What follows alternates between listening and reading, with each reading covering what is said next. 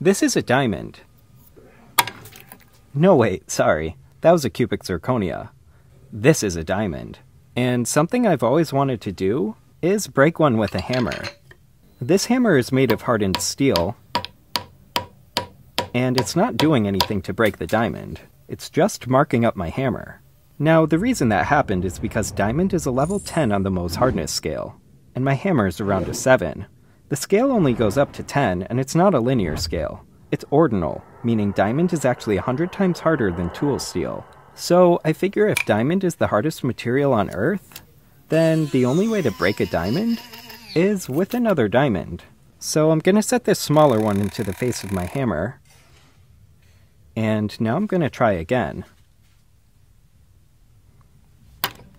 Oh shit! It completely broke in half. And I think I might need a new hammer.